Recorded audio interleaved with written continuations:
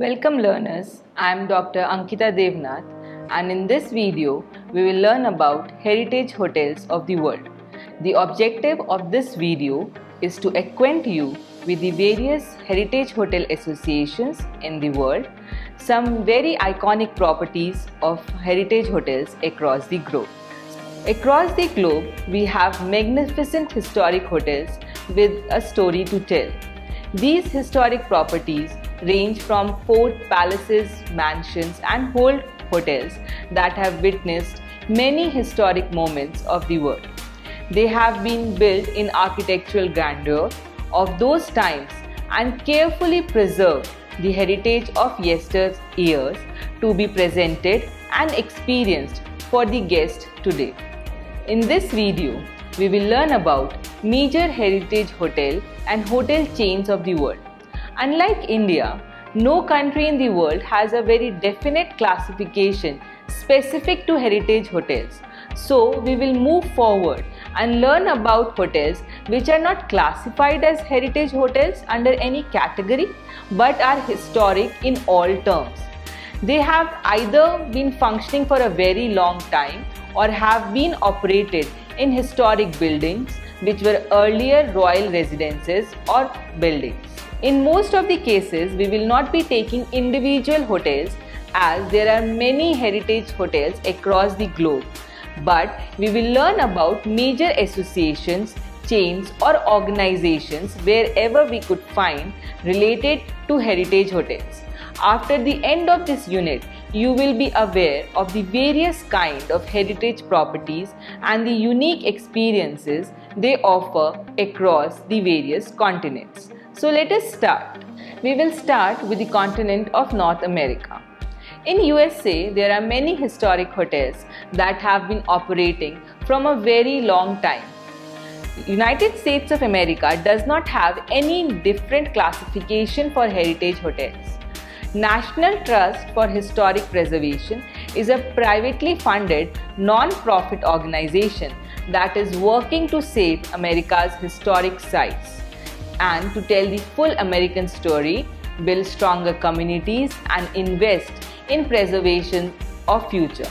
Historic Hotels of America is the official program of the National Trust for Historic Preservation for recognizing and celebrating the finest historic hotels in America. The Historic Hotels of America was founded in 1989 by National Trust for Historic Preservation with 35 charter members. As of 2020, Historic Hotels of America has more than 300 historic hotels.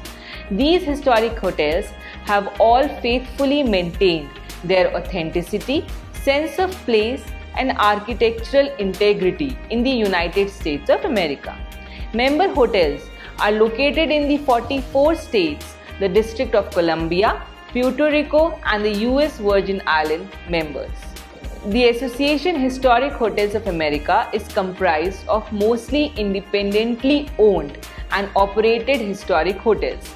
More than 30 of the world's finest hospitality brand, chains and collections are represented in Historic Hotels of America.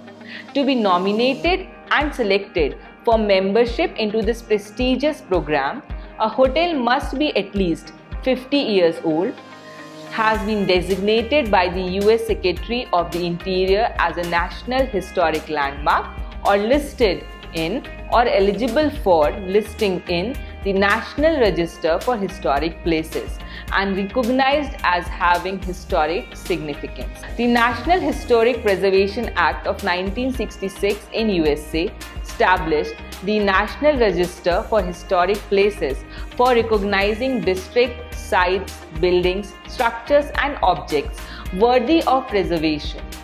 And the properties listed under this act or this register can apply for Historic Hotels of America.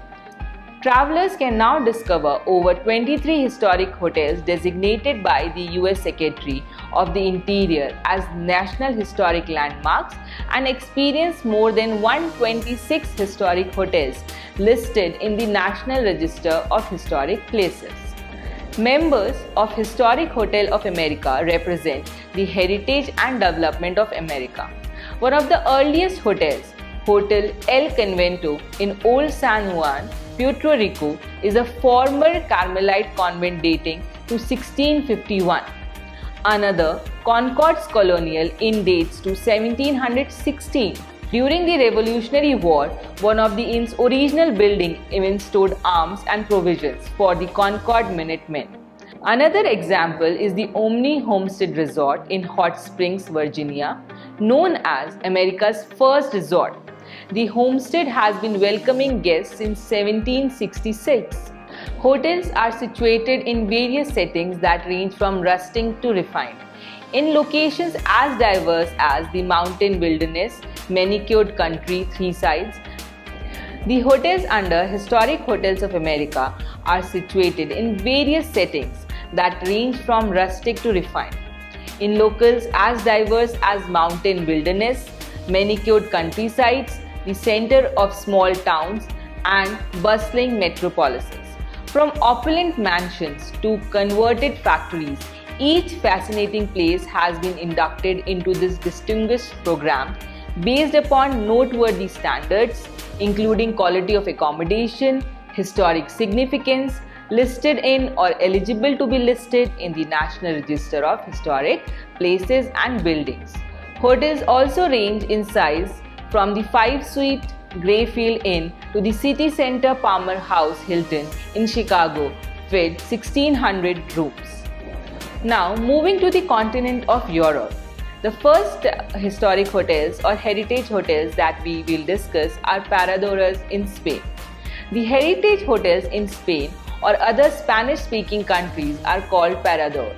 Parar means to stop, halt or stay. These are kind of luxury hotels usually located in a converted historic building such as a monastery or a castle, or in modern buildings with a panoramic view of a historic and monumental city. In Spain, Paradores de Turismo de España is a chain of Spanish luxury hotels. It was founded by Alfonso XIII as a means to promote tourism in Spain. The origin of Paradoras goes back to 1910, when the Spanish government decided to create a hotel infrastructure which was non-existent at that time in Spain, to provide lodging to hikers and travelers, also improve the international image of Spain. The first hotel started operation in 1928 in Guerdoz. It is a state-run business and has been both profitable and successful in promoting tourism in Spain.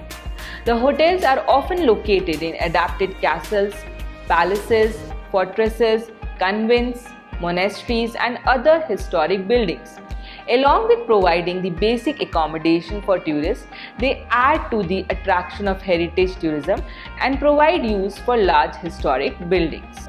In Spain, as the state maintains the building, Paradoras are located in areas where it is not in competition with private sector, and many are in smaller medieval towns and villages. The Hostal de los Reyes Católicos in Santiago de Compostela is considered to be one of the oldest continuously operating hotels in the world and one of the finest Spanish Paradoras. Parador hotels are divided into three broad categories. The first category is Paradores Essentia, which are monumental and historic hotels through which one can learn about Spanish history and culture. They are placed in legendary places and are considered authentic art pieces. Some examples are Parador de Avila or Parador de Oropesa. The second category is Paradores Sevilla. These are urban hotels which are located in the city. These are close to main attractions of a tourist destination, such as a museum or main city spots. Some examples of these hotels are Parador de Ferrol or Parador de Melilla. The third category is Paradores Naturia. Which are hotels immersed in nature, be it mountains, rivers, sea views, etc. The tourists have the chance to relax and enjoy the charm of the environment. Parador de Besa, Parador de Mazagon are some of the most impressive hotels in this category. The Paradors are known for their highest level of service at a reasonable price. In fact, attention to the details and offering the best quality have become hallmark of this enterprise. Along with offering various recreational facilities and activities like spa, golf, wedding arrangements, business event, etc., Paradores restaurants offer the best traditional cuisine with high quality products of the native region. Paradores restaurants are classified into three different categories. The first category is Especia restaurants, which are classical style restaurants with traditional menus with a gourmet touch. Tamizia restaurants are multi-use spaces where one can try the latest trends in Spanish gastronomy. And the third category is Marmitia restaurants, which offer the best local products and traditional dishes. Staying in a Spanish Paradore is an experience itself and has become an integral part of Spanish experience. Now, further in Europe, we also have an organization known as Historic Hotels of Europe, which is an umbrella organization established to promote like-minded independent hotel associations throughout Europe. It is a gold standard prestigious network representing the finest hotels operating in historic buildings across 13 countries. It is a group of 400 properties under 11 member groups, representing high-quality luxury hotels, each with their unique story to tell. The organization was created with the objective of promoting global awareness of culture, traditions, history, heritage, and architecture. The group showcases properties as diverse as they are culturally and historically important. The Historic Hotels of Europe was established in 1997. The original concept for forming a federation with association representing historic hotels, castles, manors, and restaurants within Europe was initiated by Chateaux and Hôtels de France of France and Schloss Hotels and Herrenhäuser of Austria. The federation, to advocate a more cultural and historic style of holiday, was established in November 1997 with 8 associations from different countries forming this federation. So Historic Hotels of Europe is basically a group of different associations of historic hotels from different countries of Europe. The first formal meeting of the European Federation of Traditional Accommodation and Historic Houses was held in Spain and hosted by the Estancia de España in 1998. The federation was renamed Historic Hotels of Europe in 2003. By 2016, its membership had been extended to include 13 associations in 22 countries. All the member associations are independent associations and not part of any hotel chain.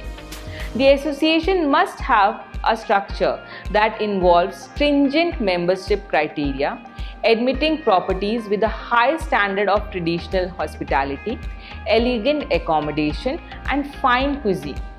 The buildings should also be historical or architectural interest.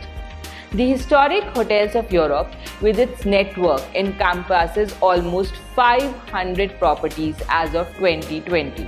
The hotel properties are in Austria, Belgium, Czech Republic, Croatia, Estonia, France, Germany, Greece, Ireland, Italy, Latvia, Montenegro, Netherlands, Norway, Poland, Portugal, Romania, Slovakia, Slovenia, Sweden, Switzerland, and Wales. Since the first journal meeting, journal assemblies are held twice a year, and the board of directors meet whenever it is necessary for the development of the federation. The meetings take place all over Europe and are always hosted by one of the member associations. Another famous hotel chain of historic hotels in France is Relais and Chateaux. It is an association of individually owned and operated luxury hotels and restaurants. The group is known for its strict admission standards. In addition to luxurious facilities, member hotels must have special feature distinguishing them from other chain hotels. Most of the hotels are historic landmarks such as castles, manor houses or townhouses in an idyllic setting. Relais & Château began in 1954 with 8 individual properties in France, from Paris to Nice. Marcel and Nelly Tillot, a couple of music hall artists who owned La Cardinale, a hotel and restaurant on the right bank of Rhone, came up with the idea of advertising 8 properties under the slogan La Rue du Bonheur. The group currently in 2020 has about 569 member hotel properties in 66 countries on 5 continents. Predominantly represented in Europe, the association is now growing in North America, Asia and Africa. All the member hotels share the value of top quality amenities, outstanding fine dining and their own particular ideas about the art of living. Along with being a place of stay, hotels under this association are known for their restaurants which serve some exquisite haute cuisine. All Relais & Château properties are one in kind and have their own distinct style of service which is influenced by the owner of the property. Instead of any kind of standardized service, these properties provide unique experience to the guest. Each hotel property is considered to be Masons or more strictly speaking, Grande Masons. The service style of the property is influenced by the personality and the vision of Maître de Maison, which is the essence of unique experience of each property under this group of hotels. Now, from the continent of Europe, let's move towards the continent of South America. Here also, unlike India, there is no government level heritage hotel classification. Also, no major association of federations dedicated to heritage hotels has been found.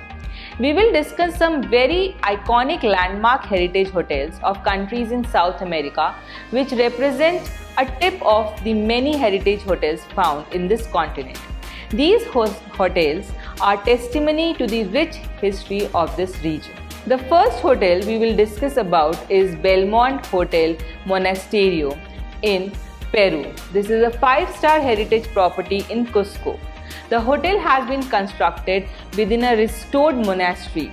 The structure dates back to 1592. It was built on the foundation of the palace of the Sapa Inca Tupac Amaru. The hotel's decor reflects Spanish colonial design with a Baroque church. The former chapel consists of old paintings and gold-plated frame. In the center of the hotel, there is a courtyard that holds a fountain and an old cedar tree that is around 300 years old. The hotel includes Peruvian-style restaurants. The Heritage Hotel is considered a historic monument and is protected by the National Institute of Culture of Peru. The next hotel is Hotel Casa de Amarelindo in Brazil. This property is located in Salvador and it dates back to Brazil's colonization era. It is nestled in a fully restored 19th century building in the heart of historical district of Salvador. It is classified as UNESCO World Cultural Heritage in 1985. It is famous for its colorful houses, beautiful Baroque churches, museums and typically stone-paved alleys. The decoration is inspired by the Bahia colonial culture with a touch of African influence which is so characteristic of the history of Salvador.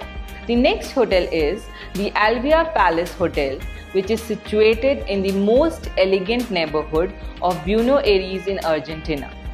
The hotel was built by Buenos Aires businessman Dr. Rafael de Miro, who had been to Paris in the early 1920s and wanted to bring some of the Belle Epoque grandeur to this then flourishing hometown.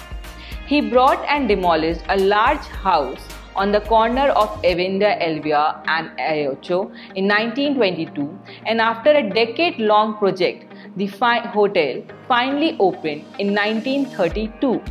The majestic rooms and suites as well as the lobby and public areas are reminiscent of the Louis XV and Louis XVI styles, which are evident in the furniture, the crystal chandeliers, walls decorated with gold leaf and works of art of famous artists.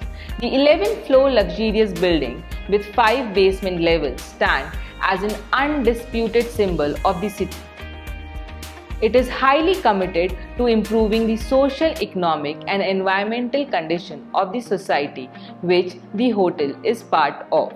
The last hotel we talk about from South America is Sofitel legend Santa Clara in Cartagena, Colombia. It is a legendary landmark in the heart of Cartagena's walled city that has been declared a UNESCO World Heritage Site. The building was built in 1621, a convent that housed the poor clerks before they were evicted in 1861. For over a century, this place witnessed history and served successfully as a charity hospital, prison, and a medical school, therefore generating a series of Republican-style changes.